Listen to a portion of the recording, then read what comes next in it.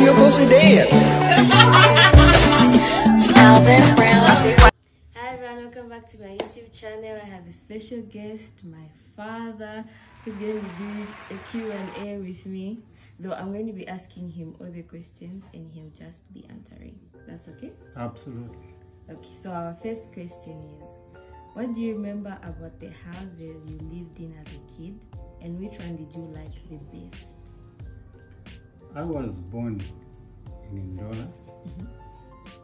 As an infant, we traveled and moved over to Lusaka. Our first house in Lusaka wasn't as big. It was a small house which accommodated 9 children. You were 9 in a small house? A small house, and it was all fun. And I enjoyed every moment. Yeah? I happened to be the last boy. I got 2 younger sisters. But when we were in Osaka, I had only 1 little sister. That's my young sister. So in the first house, it was all fun. Although growing up with older brothers and 1 sister, and not very intelligent enough in the house, you can imagine the pressure that you go through. So yes, the first house was small. The second house we moved in was a much bigger house with girls' bedroom, boys' bedroom, and the master bedroom. So that was fun for me because now all the bigger boys had gone to school, so there remained only the 3 of us. 3 boys? 3 boys. Me, my immediate elder brother, and my elder brother, the one that follows my immediate elder brother. So, according to you, the small one was the best one, or the bigger one was the best one? No, the bigger one was the best one to me. Okay. Because the bigger one had time for myself. I spoke very little, and most of the people that visited thought I was dumb. I could not speak. Because you never used to talk. Even now you don't. Even now you don't talk a lot. So most of the visitors would say, but no. With the people that I like, I would speak a lot. Yeah? And you just have to stop me. Like I'm about to stop you. You answered the question. Number 2. What did you have as a child that kids don't have nowadays? I think being the last boy, I enjoyed the presence of my dad. And what do I have? What did I have that kids do not have now?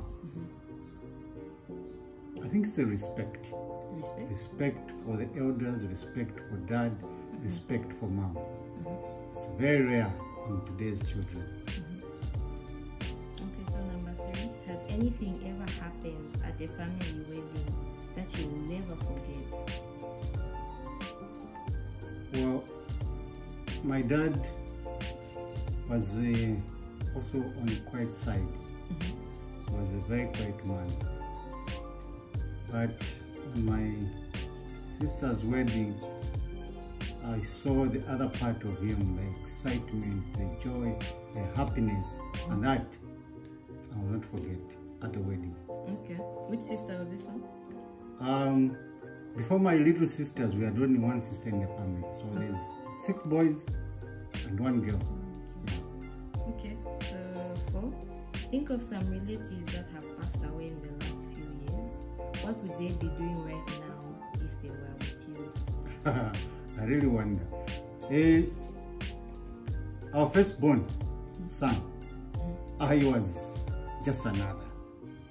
He was a character growing up, a character that made my dad very, very worried because he did wild things. He's a left. The next brother who's passed on, that's the 3rd born. He too was another character, but he in a different way. The first one, it was trouble. The second one, it was character. he was just another. But I enjoyed these guys. The first man, he was trouble even growing up. He just was trouble. I didn't even like him so much. But he's the one that looked after me. I went to school, he was looking after me, and he was very tough on me. This one, the third born, he looked after me. He was a character in his own way, but he did quite a lot for me also. Yeah. So number 5, which family member has been your greatest coach in life? How have they coached you, and what has made them good at it? What made them good at how they coached you? Like I said, when my elder siblings left home for school, 3 of us remained with my 2 younger sisters. So 3 boys remained. That's me, my milky elder brother, and the other elder brother, the one that followed, the guy I followed behind. His name, can I mention? Yeah, Steve. Him is a great guy. Like I said earlier, that I had difficulties in school, and I almost just gave up school. Because my dad kept on saying, no, don't worry, I'm retiring and I'll take you home with me, so we'll do the hunting. He had a lot of guns. So he said, when we go back home, we'll just do hunting and I'll buy a vehicle, then you'll be, so don't worry much about your troubles in school. So this guy heard me and my dad talking about this. So he called me aside and said, look. Your immediate older brother? No, the one that is, not the one that follows behind. Is fed from me going up. He said, you need your education, because whatever you do in life, it boils down to education. You need to have the education. You will not have the good grades, but you'll have had a good education. So my advice to you is get the education. Retire with dad, go hunt. Because in your hunting, you need that education. In whatever you do in life, you need education. And that changed my life. Okay. And so what was your favorite movie or book when you were my age, when you were 22? I watched cartoons all the way through. I watch cartoons up to now. Tom and Jerry, Top Cat. Many cartoons. I watched a lot of cartoons growing up. I still enjoy them now. What about the book? When you used to read the books you used to write? No. That time, every young man would read a book called James Hadley Chase. The name of the book is James Hadley Chase? All his books were James Hadley Chase, but they had titles. Every book had titles. They had a lot of them titles. And some African writers, some Nigerian actor, Mr. Achebe, wrote a lot of good books that I read as an African. And because of reading these books and enjoying the subject English in school, I started writing my own stories. I'm sure those who enjoy them will read them, and I've left them for the children also, and your children. And my children's children. Absolutely. So what's the most embarrassing thing your mother or father ever did to you? My father was a very cool guy. Just like he was one guy who'd think before he acts. Oh, my mom, on the other hand, was emotional and proactive. Like my mom. Acts on anything. Instantly, without thinking. Act and think later. After. Yeah. After they did it. So, I saw a broomstick, I saw a metal cup. Cup? Yeah. I saw a lot of things that were embarrassing. And at one time I was talking to a young girl and she saw me. She wouldn't even want to wait until that girl goes. She came straight to him.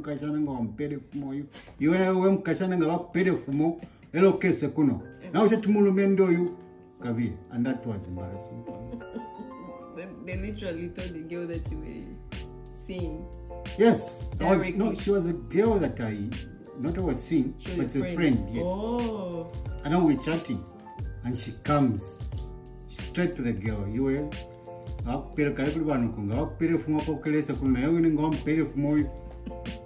that was embarrassing. Yeah, I bet it was. Okay, so our last one is, what 3 adjectives would your grandparents use to describe you? Did you ever meet your grandparents? I met my grandmother. My grandmother's husband was called Kapwatula, and that's the name that she used to call me.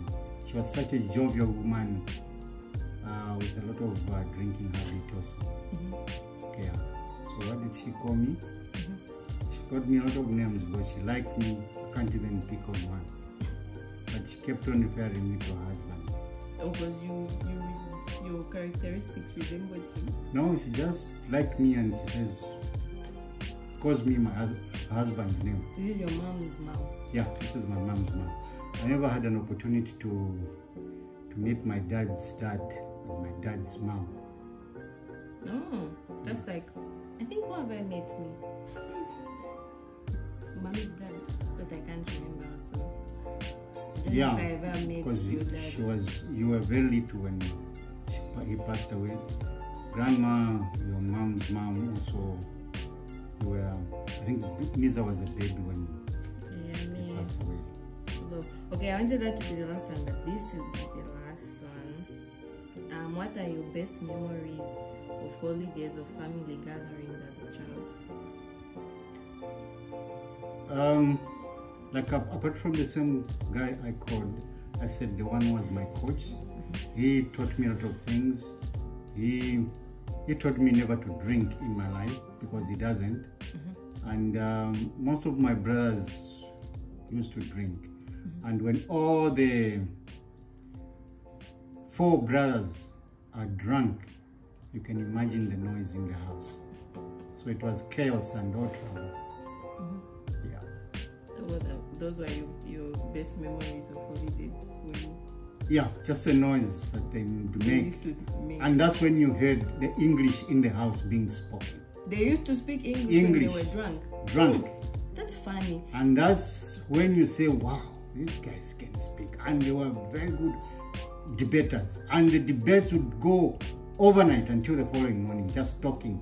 Would you be part of the debaters? No, because I was quiet and too small. And you were very quiet, Minji. Very, very quiet. Like I said, most of the people think I could not talk. I was dumb. But you were, as they call today, reserved, right? I think mine was more than reserved because it was a mixture of embarrassment and discomfort. So when I was among my brothers, because all of them were geniuses and they would say something. So when you've got nothing to contribute, the only thing you do is shut up. Don't say anything. Yeah. Okay. So what advice would you like to give to future dads and future moms out there about being a very cool, calm, collected father? Because I think that's what you are. Every person in life has their own character. And I cannot make you be who I want you to be. You are your own person, your own characteristics, with your own interests and wants. As a parent, one should identify that and accept that. Only correct when you see that they need correction. If they're heading the right direction, give encouragement. If they're doing the right thing, I want you to do something that I want you to do. But you have your own goals and drives and goals. So I need to give support. We need to give support to the children. We need to help them in whatever they are doing, guide them and give them correction. Okay, now say subscribe to Mwamba's channel and like this video. Subscribe to Mwamba's channel and like this video. Bye, thank you for watching. Thank you for the opportunity. I've never done this. This is my Thanking first me. time. You're supposed to be thanking me. But Thank you for the opportunity. you're welcome. And it's very difficult to be on a camera. Very actually. Yeah. I'm So that's proud of why. you. Let's clap for. We are proud of you. Thank you very much. Bye everyone. Bye.